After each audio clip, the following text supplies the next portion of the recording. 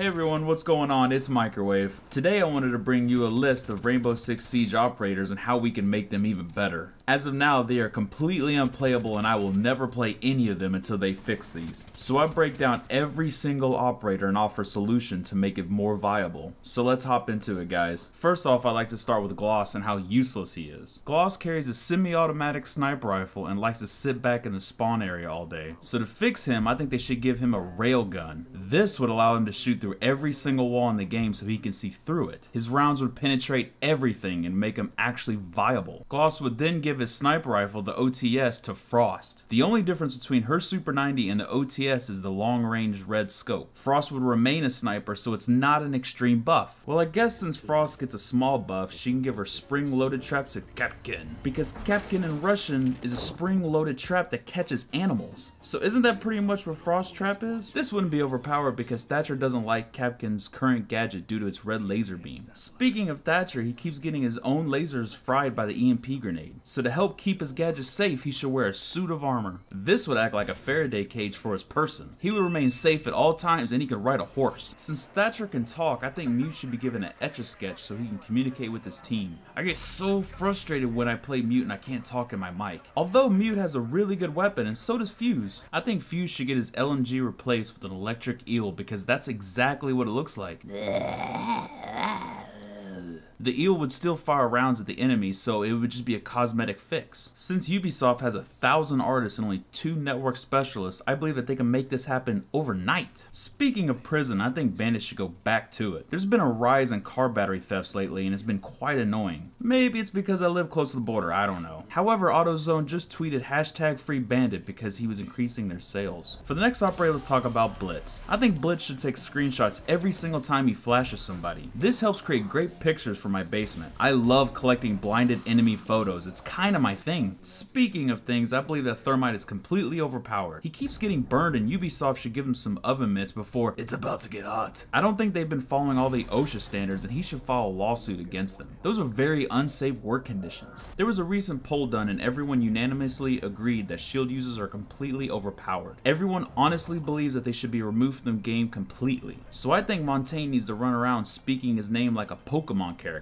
so that we can all learn how to say his freaking name. I'm not quite sure why IQ was placed in the game. The only thing that I can think of is that she was placed there for a very eye-stimulating bunch of pixels. So to keep in line with what Ubisoft's concept is, she should wear a bikini because she has 3 speed dots and 1 armor dot. Although she would keep her purple shoes and that big-ass helmet of hers. Ashe is also a fast character and she closely resembles Sarah Connor from the Terminator. I believe her gadget should be replaced with an RPG. This would make Tashanka way more viable. Currently, Tashanka AFKs on his turret all day long. But what if he had his LMG mounted on a Segway? He could utilize the peeker's advantage and be completely OP in the Pro League. However, this might be a little bit overpowered because the Pro League casters couldn't see the full potential due to the excessive camera flipping. Alright guys, let's talk about Pulse. I think Pulse should have his avatar swapped out with Vin Diesel and he should carry around a secondary monitor instead of his cardiac monitor. The program Moss cannot detect a secondary monitor, so he can use it for hacking. He can come back from being AFK and give 100% accurate callouts. Now poor Rook needs help carrying all those plates, so I think they should give him a red flyer wagon to assist him. I think Rook is getting tired of being everyone's pack mule. So let's help him out guys, #RookLivesMatter. Now one of my favorite operators is Castle. However, my problem with him is that he rarely talks. So I think Ubisoft should get Ice Cube to do the voiceover, because Ice Cube is a badass and so is Castle. I've played a lot of Jaeger in this game, and I think his suction cup toy needs to have a baseball mitt on it, so that way it can catch the grenade and throw it back at the enemy. Now this is the only way to make Jaeger viable. As of now, he's 100% unplayable because he wears a pilot helmet. Now does anybody else get tired of shooting your friends? If so, Doc is not the operator for you. I get so tired of accidentally killing a teammate because he has a pistol that closely resembles his syringe injector. I personally think he should have all of his weapons removed and he should be given Heelys so he can coast around the map. Now if you like Heelys, then you probably love Play-Doh. You would have something in common common with the operator Smoke. Every single time I play Smoke, I keep gassing the hostages. So I think they should remove his deadly chemical and they should replace it with medical marijuana. Now instead of dying, you just get the munchies. However, if you live in the US, there are select states that can actually get this. So check out the diagram below. Since Black Ice DLC, Buck has been a critical linchpin of an attacker's strategy.